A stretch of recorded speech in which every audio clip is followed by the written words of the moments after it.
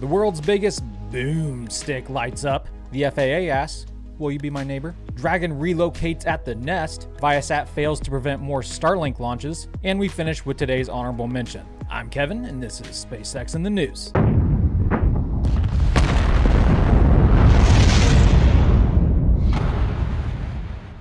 On Monday evening, the world's largest rocket booster, B3, came to life for the very first time.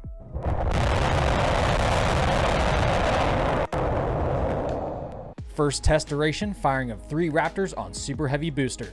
But depending on progress with Booster 4, meaning if construction is slow enough, we might have time to try a 9-engine firing with this third booster.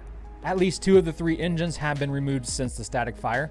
B4 will be the first one to lift an upper stage Starship to orbit in the coming months. That Starship, SN20, is currently being assembled in the mid-bay up the road from the launch site.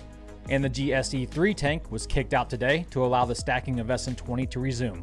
It's the first Starship to have heat shield tiles fully covering its fins. The curved pieces are my favy. Elon says flight tests showed that they can make Starship's body flaps narrower and lighter. Good call, RGV. But to get to orbit, a launch tower is needed, some assembly required. Said tower had its 8th segment installed on Sunday as well, but look out, SpaceX is looking to go even bigger. A 9th section is currently under construction. Maybe they decide to build an elevator to Mars instead. It's very, big. Yeah, it's pretty good size. It's good size. The plan as it currently stands is to also use the tower to catch the booster. It appears the arms to make it happen are also being built at the moment. Elon twats some of these design trades are still open, but will be resolved soon. Because the FAA correctly anticipates an uptick in Starship activities in South Texas, as well as space tourism operations with Blue Origin in West Texas and Virgin Galactic in New Mexico, the agency has opened up a Houston Space Safety Office to increase their oversight of the area, hopefully without getting in the way.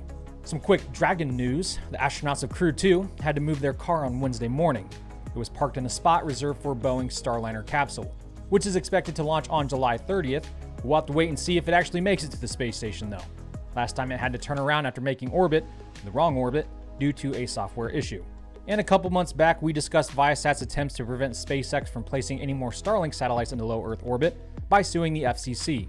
Well, a 3-judge panel at the U.S. Circuit Court of Appeals for the District of Columbia just ruled in SpaceX's favor. Quote, Viasat has not satisfied the stringent requirements of a stay pending court review, end quote. However, they did grant Viasat a motion to expedite their appeal. And now it's time for today's honorable mention.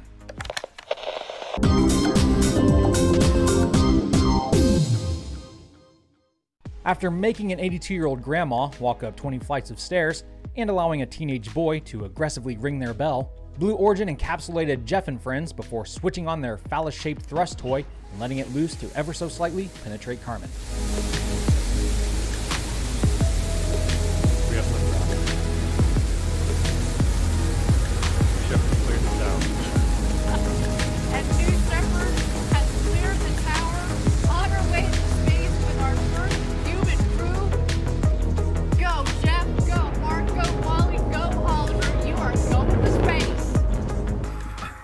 Here, catch. Oh yeah. Big boom balls. Ready? Woohoo! Here it comes. Yeah, you just have to wait for it. The first stage Virus made an aesthetically pleasing landing on the pad, and the capsule reached 5 Gs during its descent, deploying chutes brah and firing retro jets at the last second for a padded landing. During their post-flight conference, Wally Funk showed her appreciation for the free ride to space by giving their experience her honest review of 2 stars. And we went right on up, and I saw darkness. I thought I was going to see the world, but we weren't quite high enough. I just wish it had been a little longer because I had been in space before. I'm not in space, but up in that area, and could do a lot more rolls and twists and so forth. But there was not quite enough room for all 4 of us to do all those things. It was great. The important thing is, all 4 crew members got their astronaut wings. Not from the FAA, but from the company itself. That made their own pins. 21st century, first world problems. I guess there's been some heated debates going on about what qualifies someone to be called an astronaut as opposed to commercial astronaut or astrotourist. The FAA has its own standards and nomenclature, as does everyone in the public. My members know where I stand on the issue. You're not a real astronaut until you poop in space. The nice thing about it is you don't have to go to orbit. If you go up on a suborbital flight and crap your pants at apogee, you're an astronaut in my book.